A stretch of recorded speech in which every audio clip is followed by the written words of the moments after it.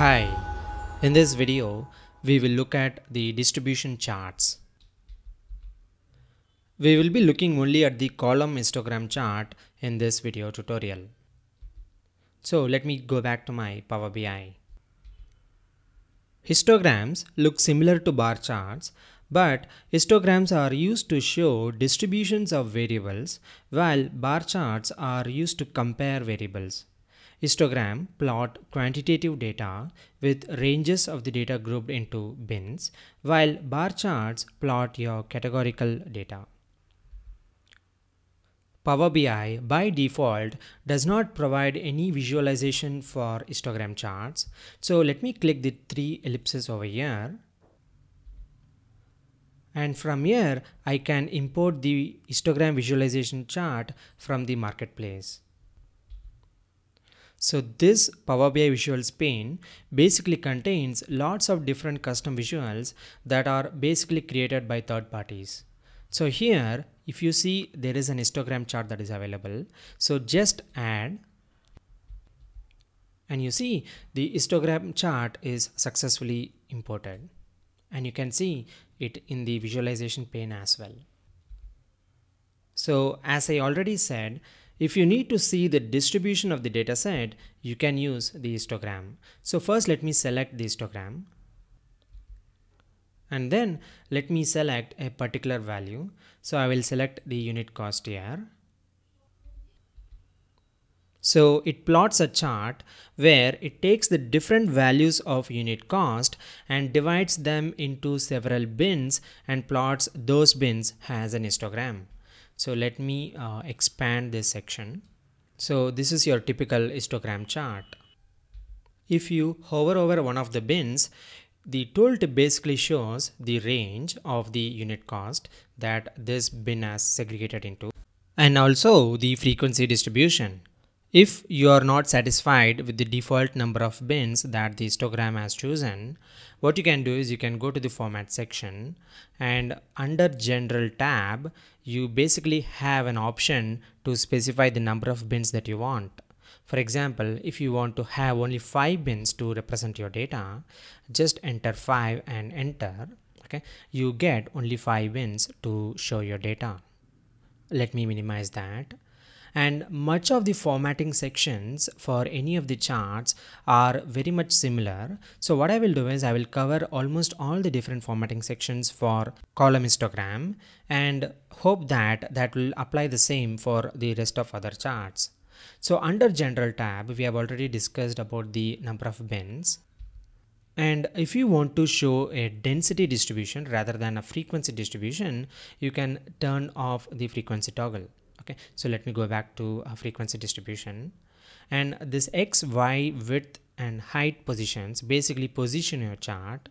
So for example, if you want to place it towards the right, you can increase the X position. Okay, so if you say 30, it moves towards the right, and if you want to move it towards the down, you basically increase the Y position. Okay, so if you increase the Y position, it goes towards the bottom.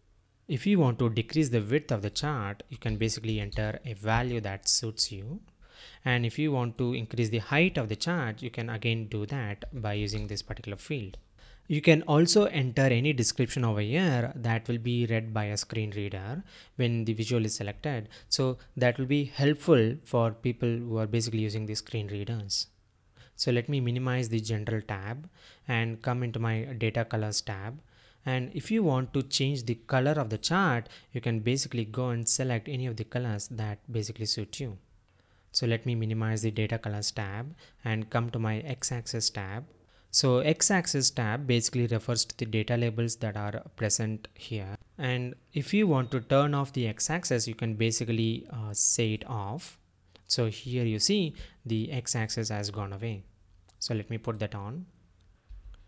And again, you have several different formatting options. So you can go and basically choose any of the formatting options and the color will be changed accordingly. If you do not want to display the title unit cost, you can again toggle it off. And you have several different display units. For example, right now it is auto.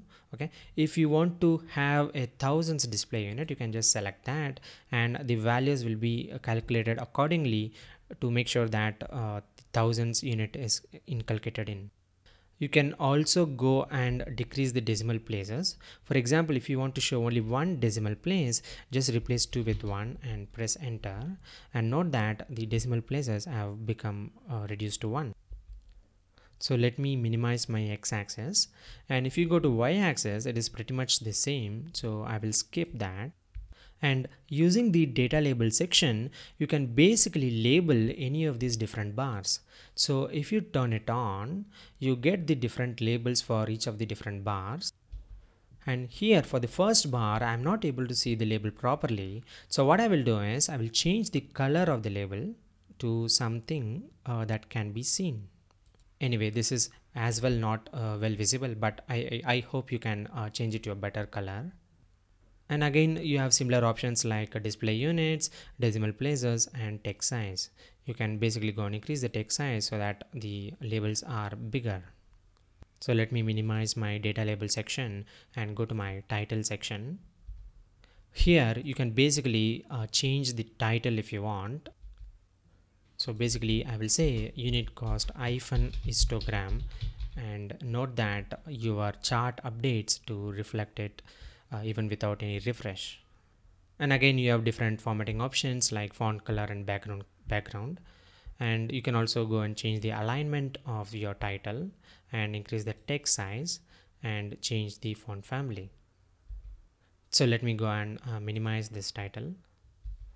And if you want to add a background to your chart, you can basically turn it on and come to your background section to basically have any of the colors that you want as the background. So let me change it to light ash, and you can also increase the transparency or make it more opaque. Okay, so I think this looks slightly better. At any point in time, if you do not like any of these options that we have specified, you can always click revert to default. So that will basically take you to the previous state. So let me minimize this background section and come to my border section. So right now, if you click away from this chart, you see that there is no border. If you want to have any border, then what you can do is you go to the border section and turn the border on. You can also specify what is the color of the border that you would like. So basically I would have a light ash color, and then click here and you see that you have a border. So this is helpful especially when you have several different charts on the same report page. So in summary, we have learned about the column histogram chart in this video, and in the next video we will look at a different category of charts called the composition charts. Thank you.